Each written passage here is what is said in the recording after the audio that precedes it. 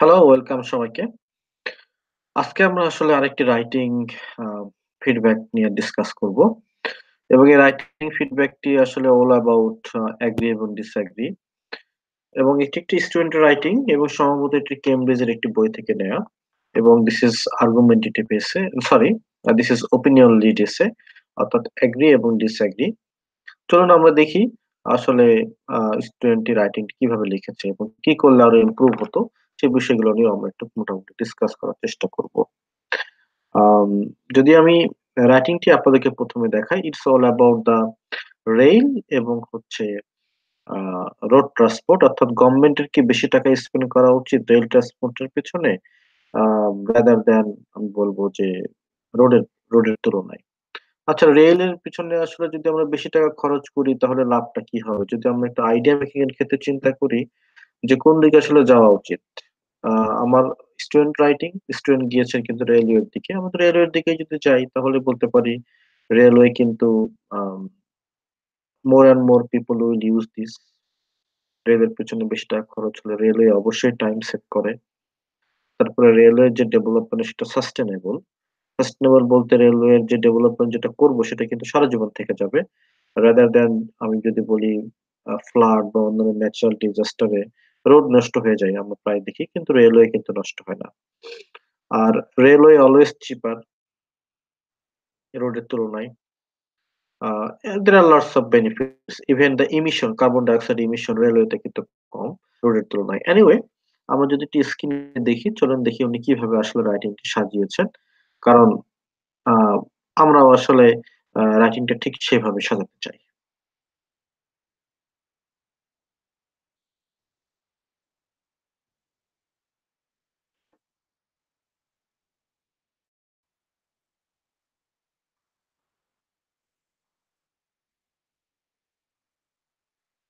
আমি একটু চেষ্টা করছি যদি আমি এটা অন্য কোথাও শেয়ার করতে পারি কিনা একটু লক্ষ্য করি। ওকে, জানি না শেয়ার হচ্ছে কিনা। এনিওয়ে, আমরা একটু স্ক্রিন শেয়ারে চলে যাই চলেন।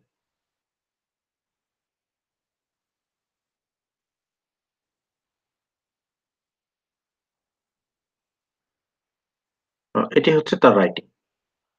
Government should spend more money on railway than roads. To what extent do you agree or disagree? যদি আমি এখানে একটু লক্ষ্য করি, উনি আসলে কি বলতে চাচ্ছেন? উনার মেইন কথাটা কিন্তু উনার রাইটিংটাকে আমরা ভাগ করি। চলেন। ইন্ট্রোডাকশন এ কি লিখতে চেয়েছেন? ইন্ট্রোডাকশন এ উনি একটা জেনারেল স্টেটমেন্ট লিখবেন।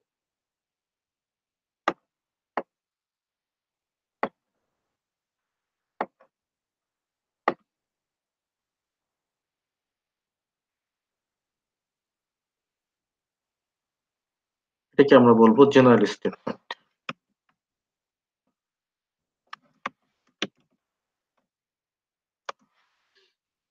তার পরের সেন্টেন্সটি হবে জাস্ট প্যারাফ্রেজ দ্য কোয়েশ্চেন।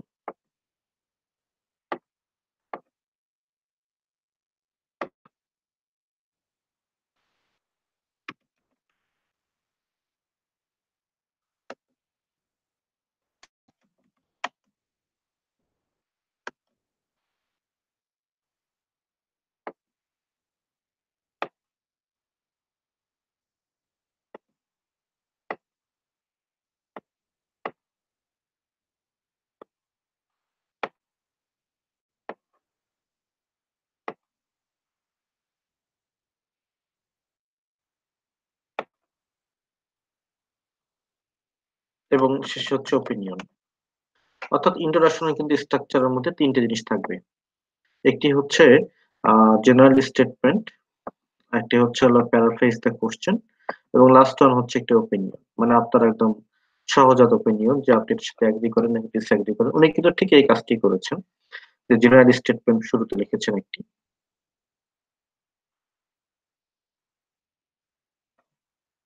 শুরুতে একটি জেনারেল স্টেটমেন্ট দিয়েছেন। এখন চলুন তো দেখি আমরা এই জেনারেল স্টেটমেন্টটি আসলে কতটুকু আমাদের সেকেন্ড সেন্টেন্সকে সাপোর্ট করে। ১ম এ দেখে নেই জেনারেল স্টেটমেন্টে কি উনি বলেছেন জেনারেল স্টেটমেন্টে few people would dispute the benefit of the rails. কিছু মানুষ ডিসপিউট করছে রেলওয়ে বেনিফিট নিয়ে। তাই এটা সাজেস্ট করা হচ্ছে যে গভর্নমেন্টের বেশি টাকা স্পেন্ড করা উচিত রেলওয়ে কনস্ট্রাকশন প্রজেক্টের পেছনে। আচ্ছা, এই দুটো সেন্টেন্সের মধ্যে মিল হচ্ছে কি? আমার মনে হয় খুব বেশি মিল নেই। অর্থাৎ লজিক্যাল প্রোগ্রেশনটা নেই। উনি যে জেনারেল স্টেটমেন্টটা লিখেছেন, ওই জেনারেল স্টেটমেন্টটা আসলে আরেকটু জেনারেল হওয়া প্রয়োজন। উনি বলতে পারতেন এখানে যে আমি যদি এই প্রশ্নটাকে কেন দিয়ে প্রশ্ন করি যে গভর্নমেন্টের স্পেন্ড করা উচিত বেশি টাকা রেলওয়ের পিছনে রোডের তুলনায় কেন? সহজ কথা হচ্ছে যদি আমি বেশি টাকা স্পেন্ড করি তাহলে এটা কমিউনিকেশনটাকে আরো ইজিয়ার করবে বা ফাস্টার করে ফেলবে। সিম্পলি যদি এই কথাটা লিখতে পারি এটা অনেক প্রমাণিত যে অনেক কান্ট্রিতে এখন অনেক টাকা স্পেন্ড করা হচ্ছে রেলওয়ের পিছনে বিকজ এটা কমিউনিকেশনকে ফাস্টার করে। বাস এই কথাটা বলার পরে যদি আমি এটা কথা বলা শুরু করি, এই কারণে কিছু মানুষ বলে যে গভর্নমেন্টের উচিত বেশি টাকা স্পেন্ড করা রেলওয়েতে বিকজ অফ ইফেক্টিভনেস। তাহলে কিন্তু এই দুটো সেন্টেন্স মোটামুটি ম্যাচ করে যেত। কাজে আমি বলবো এই জেনারেল স্টেটমেন্টটা খুব বেশি ভালো যে হয়েছে তা না। এটা আসলে মোর অর লেস একটু স্পেসিফিক হয়ে গেছে। তবে আপনাকে জেনারেল সেন্সটা লিখে ফেলি চলেন। আমি এক জায়গা থেকে কপি করলাম। কপি করে এখানে এনে একটু কাট কপি পেস্ট করি। চলেন দেখি কি বলে।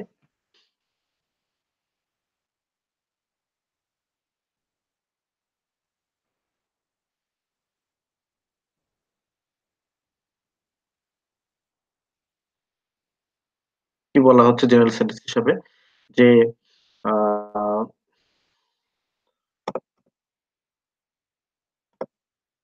it has it is seen that spending money on railway project is proved to be an efficient way to make communication faster.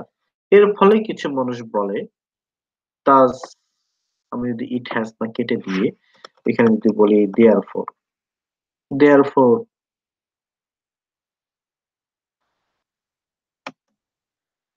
it has been suggested that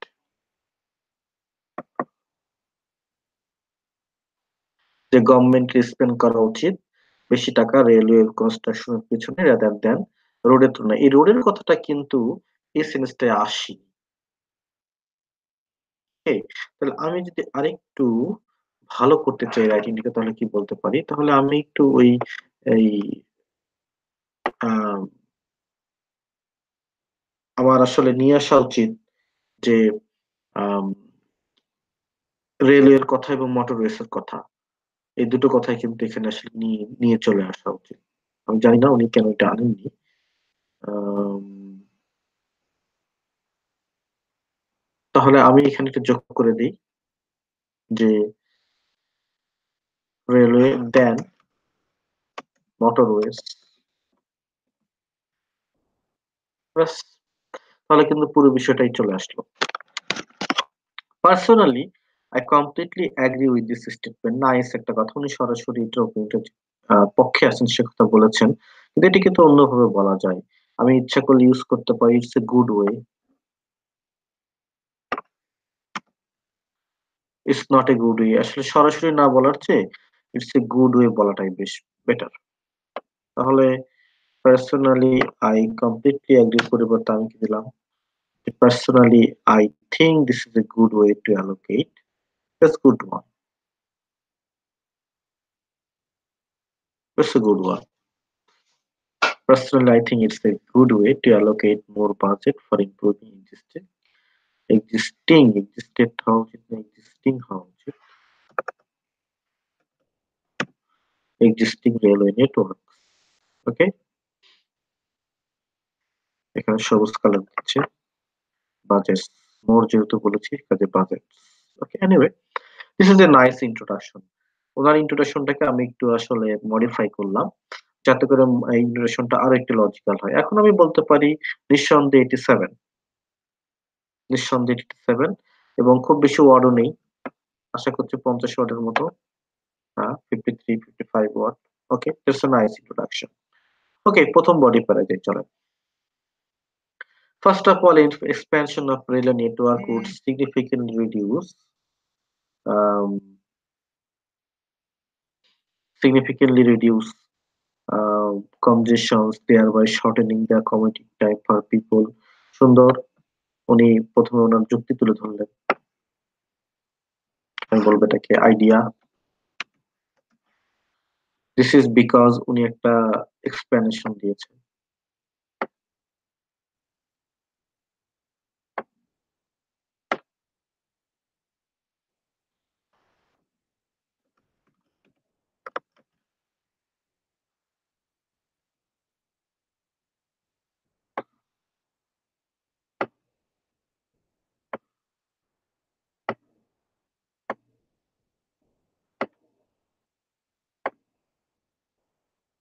result দিয়েছেন।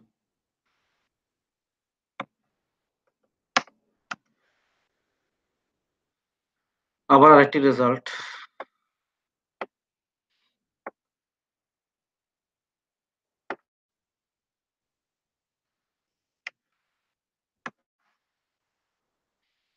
এবং এটা না হলে কি হবে, যদি এটা না করি আমরা তাহলে কি হবে, তার আরেকটি উনি দিয়েছেন, হচ্ছে এটাকে আমরা বলবো অল্টারনেটিভ, অথবা আমরা আরেকটা শিখেছি এটা হাইপোথিসিস বলে। হাইপোথিসিস এনিওয়ে, তাহলে ওনার আসলে বডি প্যারাটা কিরকম হলো, এখানে একটা আইডিয়া, তার এক্সপ্লেনেশন উনি দাঁড় করিয়েছেন, রেজাল্ট দিয়েছেন। রেজাল্ট দুইটা। আচ্ছা, আমরা যদি একটু টাস্ক রেসপন্সের কথা চিন্তা করি, তাহলে দেখি উনি কি কি লিখেছেন।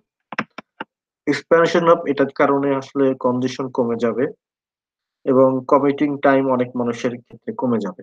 আচ্ছা, এটা এই কারণে হবে যে ইমপ্রুভ রেলে অ্যাট্রাক্ট করবে লার্জ নাম্বার অফ প্যাসেঞ্জারকে, যারা প্রতিদিন কমিউট করে। Reducing pressure on roads, Rhodes এর প্রেশারটা কমিয়ে দিবে, এবং specially during the peak hour. Ultimately less traffic on road এবং ইজিং কনজেশন। As a result people will have more flexibility and confidence. ওকে, উনি এখানে যে কথাটা বললেন রেজাল্টের ক্ষেত্রে, আমার মনে হয় উনি অলরেডি এই কথাটা বলে এসেছেন, অর্থাৎ এখানে কিছুটা রিপিট হয়েছে। আমি বলবো এখানে কিছুটা রিপিট হয়েছে, অর্থাৎ রেজাল্টের ক্ষেত্রে এখানে কিছুটা রিপিট হয়েছে। রিপিট। তো একটা ভালো রাইটিং কিন্তু রিপিট হবে না, বরং একটা ভালো রাইটিং সামনের দিকে এগিয়ে যাবে। তো আমরা যদি এই কথাটা বলতে পারি যে হচ্ছে people will have more flexibility and convenience, এই কথাটাকে আমরা জাস্ট ওটার সাথে যোগ করে দিতে পারি। That's it. হ্যাঁ, specially during the peak hours, reducing pressure. আচ্ছা, আবার আমি দুটো শর্ট সেন্টেন্স লিখেছি হঠাৎ করে বডি প্যারার মাঝখানে, একটা আলটিমেটলিতে, একটা অ্যাজ এ রেজাল্ট দিয়ে। এটা কিন্তু অ্যাকসেপ্টেড না। অর্থাৎ হঠাৎ করে আপনি শর্ট সেন্টেন্স লিখলে আসলে যে বিষয়টা হয়, প্রোগ্রেশনটা ব্যাহত হয়। শর্ট সেন্টেন্স লেখার, সিম্পল সেন্টেন্স লেখার সবচেয়ে ভালো জায়গায় হচ্ছে বডি প্যারার শুরু এবং বডি প্যারার শেষে। কাজে আমি এখানে এটাকে একটু চেঞ্জ করতে চাই। অর্থাৎ আমি শুধুমাত্র আহ এটা কেটে দেই, কেটে দিয়ে আমি শুধু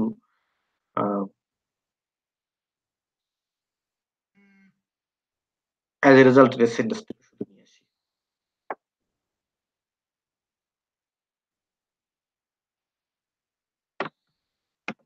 দিয়ে আমি হুইচ দিস সেন্টেন্সটা যোগ করে দিই, which would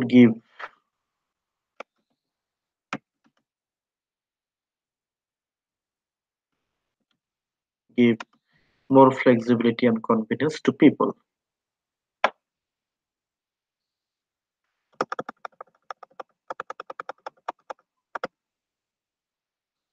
Confident people. That's it. Okay. একটা চমৎকার একটা সেন্টেন্স এখানে অল্টারনেটিভ দিয়েছেন, কিন্তু এখানে সেন্টেন্সটা লেখার জন্য আমার একটা কানেক্টর ইউজ করার প্রয়োজন। In other word, comma, in other word, যদি এ ধরনের নেটওয়ার্ক না থাকতো, তাহলে number of traffic on the road will continue to Soyel, making living in the city more complicated. যদি এরকম ট্রাফিক না থাকতো। ওকে, if there wire no such, উনি এটাকে ইনভার্সন সেন্টেন্স লিখেছেন, হ্যাডটাকে সামনে এনে। ওকে, so this could be very nice যদি উনি বডি প্যারাটাকে আরেকটু কি করতে পারতেন, কম্প্যাক্ট করতে পারতেন।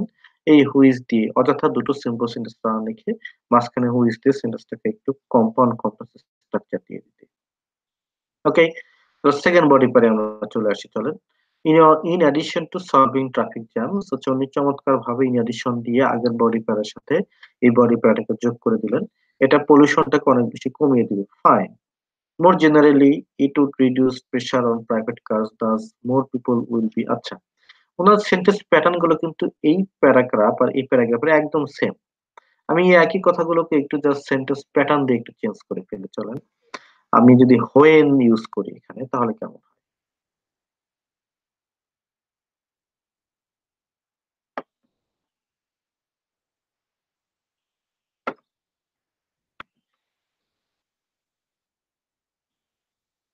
আমি এই জায়গাটাকে একটু চেঞ্জ করে দেই। মোর জেনারেলি জায়গাটাকে দিয়ে আমি এখানে আ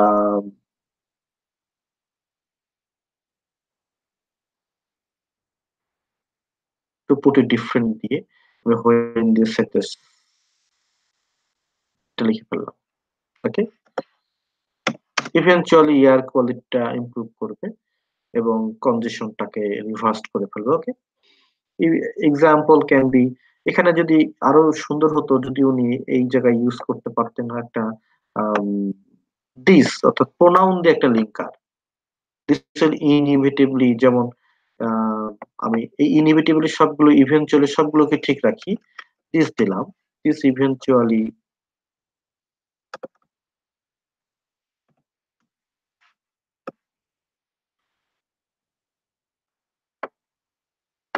দিস উইল আচ্ছা এখানে দিস দিয়ে দেই।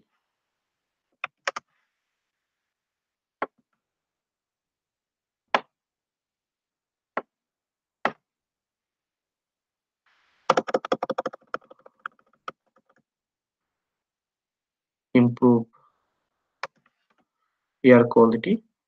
আচ্ছা এই যে দিসটা আমি ইউজ করলাম, এই দিসটা কিন্তু আম প্রোনাউন লিঙ্কার। অর্থাৎ এক্সামিনারকে আপনি দেখাই দিলেন যে হচ্ছে আপনি দিস দিয়ে প্রোনাউন দিয়ে একটা সেন্টেন্স লিঙ্ক করতে পারেন। ওকে। এবং এখানে একটা কমা দেওয়া জরুরি যেহেতু এটা fan voice. Example can be seen in China where such initiative significant আচ্ছা উনি একটা সুন্দর একটা এক্সাম্পল এখানে যোগ করেছেন। আ এক্সাম্পলটা আমি পরে আসি। তাহলে আ আমরা এক্সাম্পল এ যদি একটু দেখতে চাই যে এক্সাম্পল উনি কি লিখেছেন, এক্সাম্পল এ চায়নার এক্সাম্পল দিয়েছেন।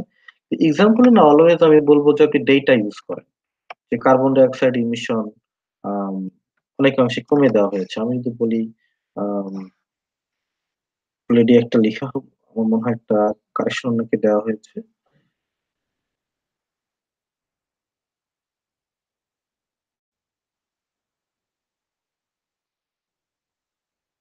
আচ্ছা, আমরা যদি এই এক্সাম্পলটাই দেই, চায়নার এক্সাম্পল, তাই না? আমরা এভাবে লিখি, take China as an example. দেখেন এটা ছোট্ট একটা সেন্টেন্স কিন্তু অন্য একটা ফ্লেভার দিচ্ছে। Take China as an example. চায়নাতে কি হচ্ছে?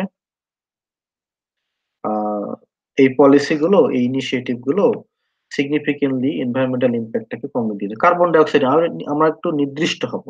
তাহলে আমরা বলতে পারি carbon die oxide emission, CO2 emission,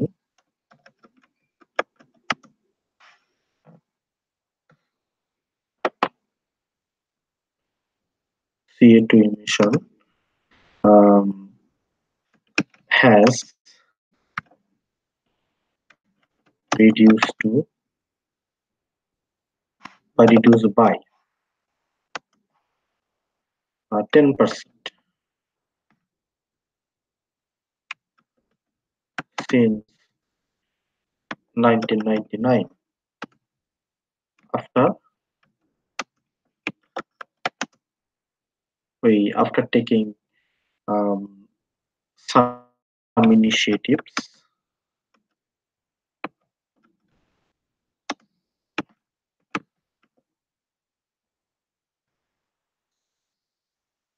after taking some initiatives or after building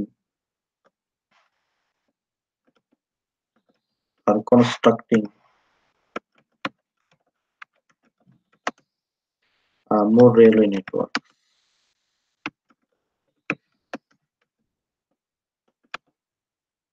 ব্যাস আমার সেন্টেন্স ডান। আমার কিন্তু আসলে আম এক্সাম্পল যে সবসময় এইভাবে দিতে হবে এমন কোনো মানে নেই। আপনি এভাবে এক্সাম্পল ইউজ করতে পারেন। ওকে? If you want you can আপনি প্যাসিভ ইউজ করতে পারেন। Has been reduced. Okay. In other words if there were no such policies এখানে কিন্তু উনি টেন্সের একটু ভুল করে ফেলেছেন। সেটা হচ্ছে কি যখন রিয়াল টাইমের এক্সাম্পল আপনি দিতে যাবেন তখন কিন্তু আপনাকে অ্যাকচুয়ালি কন্ডিশনাল মানে অর্থাৎ হচ্ছে থার্ড কন্ডিশনাল ইউজ করতে হবে। যেহেতু এটা চায়নার এক্সাম্পল উনি বলতে চাচ্ছেন যেহেতু এই ধরনের পলিসি গুলো নেওয়া হয়ে যদি না নিত চায়নাতে তাহলে তারা ডায়ার কনসিকুয়েন্স ফেস করত। এর পরিবর্তে আমরা সরাসরি এই কথা বলি না যে এটার তাহলে টেন্সটা কি হবে? টেন্সটা হবে হচ্ছে থার্ড কন্ডিশন। থার্ড কন্ডিশন সেন্টেন্সটা কেমন হতে পারে? আমি আপনাদেরকে একটু দেখাই।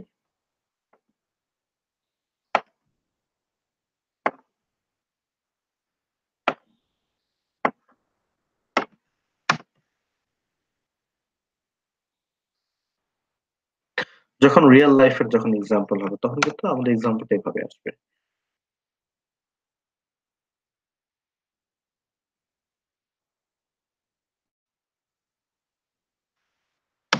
আচ্ছা সিম্পল। আনলেস আনলেস মানে if not such policies had been implemented had আসবে একপাশে রিমেম্বার আর আরেক পাশে আসবে would have।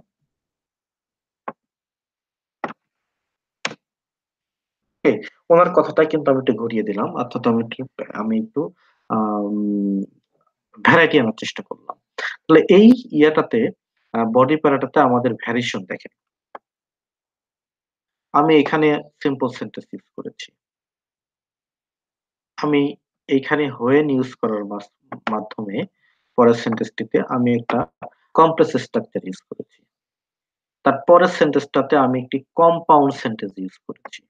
এন্ড যুক্ত করেছি দুটো দিয়ে। তার পরের সেন্টেন্সটা একেবারে সিম্পল কিন্তু এটা পরেরটাকে ইলাস্ট্রেট করেছে। অর্থাৎ carbon die oxide has been এটা কিন্তু একটা simple sentence. Okay? In other ওয়ার্ডস বলে আমি আবার একটি অ্যাডভান্স কমপ্লেক্স স্ট্রাকচারে ফিরে গেছি। তাহলে আমাদের সেন্টেন্সটা কি হচ্ছে দেখেন। এটি হচ্ছে simple sentence,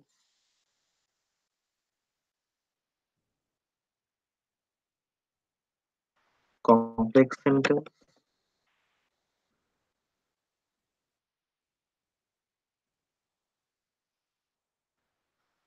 compound sentence,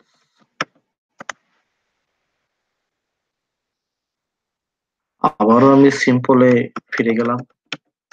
simple sentence, দেন আবার কমপ্লেক্স স্ট্রাকচার। তাহলে এই যে একটু বডি প্যারায় যে আমাদের বলা হয় যে সিম্পল, কমপ্লেক্স, কম্পাউন্ড এগুলোর একটা মানে মিক্স থাকতে হবে। লক্ষ্য করছেন কিভাবে মিক্সটা থাকছে? সিম্পল, কমপ্লেক্স, কম্পাউন্ড সব ধরনের স্ট্রাকচার রয়েছে। আচ্ছা আমি এখন দেখি এই দুটোর মধ্যে আমি কিভাবে মিল করলাম। কোহেরেন্স এবং কোহেশনটা লক্ষ্য করি। দেখেন টু পুট ইট ডিফারেন্টলি। এই টু পুট ইট ডিফারেন্টলি এর মাধ্যমে আমি কিন্তু এই সেন্টেন্সটা কি করলাম? আমি আন্ডারলাইন করে দিই, বড় করে দিলাম। আমি আগের সেন্টেন্সের সাথে এই সেন্টেন্সটা কানেক্ট করলাম। এরপরে দেখেন দিস,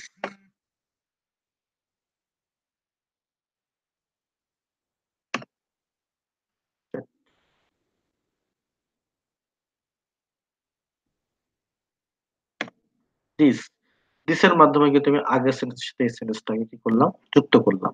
তারপরে দেখেন এক্সাম্পল। আমি কিন্তু এক্সাম্পল এর কথা বলছি। আচ্ছা এক্সাম্পলটা China related. Take as example. আচ্ছা এক্সাম্পলটার সাথে আগের সেন্টেন্সের রিলেশন আছে কিনা দেখেন। এখানে আমি বলেছিলাম এয়ার কোয়ালিটি। আর এখানে আমি বলছি carbon die oxide emission. Same thing, similar. ওকে। তারপরের সেন্টেন্সটা আমি আবার কিভাবে যুক্ত করলাম? ইন আদার ওয়ার্ডস। এটা হচ্ছে আমার কানেক্টর। আবার এখানে দেখেন চায়না বি। আমার আগের সেন্টেন্স চায়না রয়েছে। অর্থাৎ প্রতিটি সেন্টেন্সের সাথে প্রতিটি সেন্টেন্স কিন্তু একেবারে connected. This is a good writing in fact. Lexical resource এর কথা একটু চিন্তা করি। এখানে লটস অফ লেক্সিক্যাল রিসোর্স রয়েছে। যেমন হচ্ছে cut down, cut down pollution. এটা ৭ পড়ার জন্য যথেষ্ট। কাট ডাউন পলিউশন এর কথাটা লেখা। তারপরে আ একটু লক্ষ্য করেন আমরা ইউজ করেছি একটু অ্যাডভার্ব ইউজ করেছি সার্টেনলি। আবার এখানে ইনএভিটেবলি কিছু অ্যাডভার্ব। আম তারপরে কার্বন ডাইঅক্সাইড ইমিশন, কনস্ট্রাক্টিং, তারপরে আনলেস সরি ইমপ্লিমেন্টেড। আমার কিন্তু মোটামুটি বলা যায় যে 7 পাওয়ার জন্য যথেষ্ট পরিমাণ লেক্সিক্যাল রিসোর্স এই বডি প্যারাটাতে রয়েছে। অর্থাৎ খুবই সিম্পল, কিন্তু দেখেন খুব সুন্দরভাবে স্মুথলি বডি প্যারাটা কিন্তু রান করা যাচ্ছে। এটা একটা নাইস বডি প্যারা। ওকে, ইউ ক্যান সি ইট। এবার আসেন কনক্লুশন। কনক্লুশনের প্রথম দুটো সেন্টেন্সে উনি সামারি করেছেন। আমি হলেও সামারি করতাম, কিন্তু আমি এক সেন্টেন্সে সামারি করে ফেলতাম। আমি এই কথাটা বলতে পারতাম যে হচ্ছিল ইন কনক্লুশন। একটা সামারি লেখার একটা ওয়ে আপনাদেরকে দেখাই। এটা হচ্ছে there is no reason why. এটা কিন্তু স্যাম ম্যাককার্টারের বইয়ে আছে। There is no reason why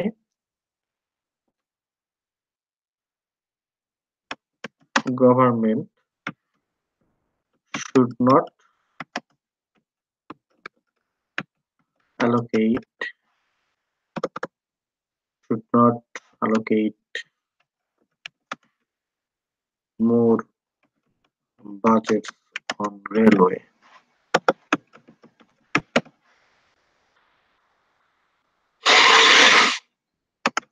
because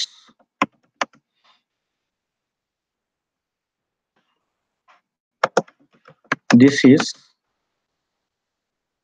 uh, this is more sustainable way. This is more sustainable development বলেন,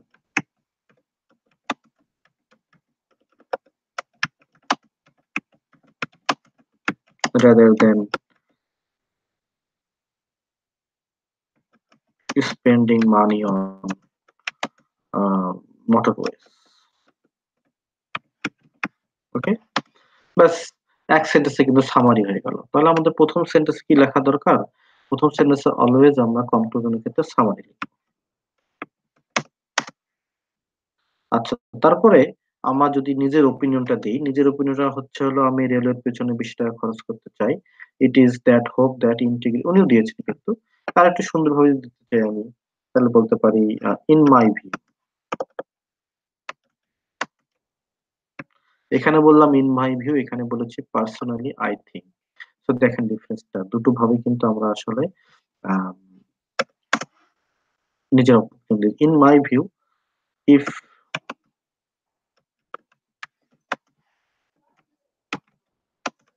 money has been spent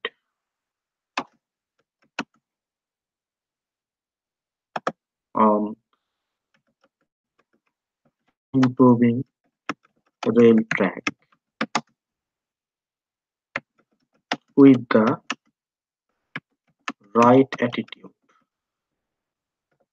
okay, this should be an absolutely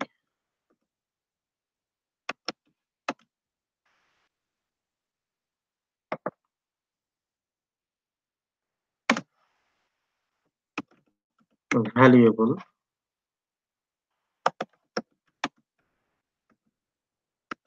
experience for local people. আচ্ছা, SNS এর মাধ্যমে আমি কি বললাম? In my view যদি মানটা spend করা হয় রেল ট্র্যাকের পেছনে রাইট অ্যাটিটিউড নিয়ে, তাহলে এটা একটা অ্যাবসলিউটলি ভ্যালুয়েবল এক্সপিরিয়েন্স হবে লোকাল পিপলদের জন্য। ইনডিরেক্টলি কিন্তু আমি আসলে রেল নেটওয়ার্কের কথা এখানে বলে দিলাম। তো এটা হচ্ছে আপনার ওপিনিয়ন, রিস্টেট ইউর ওপিনিয়ন। কনক্লুশনের মাত্র দুটো সেন্টেন্স,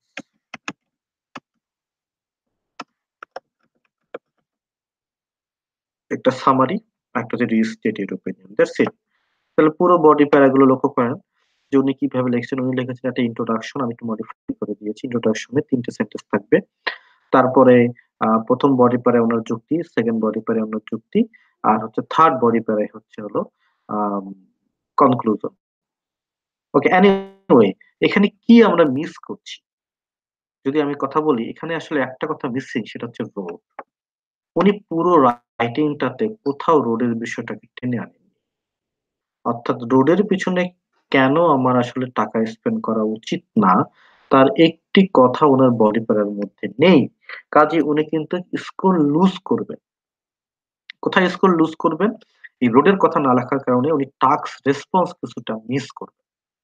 উনি যদি তার সেকেন্ড পয়েন্টটা শুধুমাত্র রোডের পিছনেই যুক্তি মানে সাজাতেন, অর্থাৎ এই যে কাট ডাউন পলিউশন না বলে এই রোডের পিছনেই যদি উনি ইউজ করতেন, তাহলে কিন্তু আরো ভালোভাবে এই আহ রাইটিংটা প্রেজেন্টেড হইতো। যেমন এখানে উনি রোডের কথা এনেছেন এক জায়গায়, রোডের কথা আনবেন, যার ফলে এই বডি প্যারাটা মোটামুটি লজিক্যাল। কিন্তু সেকেন্ড বডি প্যারায় কোথাও রোডের কথা নেই। আমরা দেখতে পাচ্ছি না আসলে রোডের কথা। কাজে সেকেন্ড বডি প্যারায় একটু রোডের কথা যদি উনি আনতে পারতেন, তাহলে যেমন পলিউশনের কথা বলছেন, train would cut down pollution on a large scale. এখানে ছোট করে একটা কথা লিখে দিতে পারতেন, কম্পেয়ার টু মোটরওয়েজ। ওকে? যখন বেশি মানুষ ট্রেনে ট্রাভেল করবে, কার তুলনায়? রোডের এই বাসের তুলনায়। তখন অর্থাৎ সব জায়গাতেই একটা কম্পারিজন যদি উনি আনতে পারতেন, বিশেষ করে সেকেন্ড বডি প্যারাটাতে, তাহলে উনার রাইটিংটা সব দিক থেকে সম্পূর্ণ হতো। তারপরেও এখন আমি উনার আগের রাইটিং এ উনি আসলে 6.5 পেতেন। কিন্তু এখন যে অবস্থায় আমরা এনেছি একটু কাটাকাটি করে, আমার মনে হয় this is good enough to get 7। Seriously this is good enough to get 7। দো উনি কিন্তু এই রোড না লেখার জন্য কিছু মার্ক কাটা যাবে। মার্ক কাটা যাবে বলে তো না আপনি 9 পাবেন না। যাই হোক, মোটামুটি এটা একটা 7 স্ট্যান্ডার্ড রাইটিং। আপনারা চেক করে নিতে পারেন কিভাবে উনি লিখেছেন আরকি।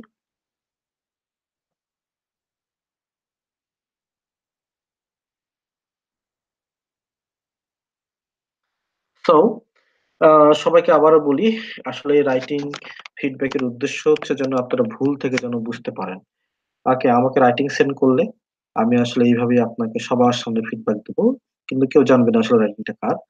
So you will find the mistakes. এবং hopefully this tutorial will help you how to write the this essay. Okay? So have a nice day না। বাংলাদেশে এখন নাইট আরকি। So good night for today. Thank you very much.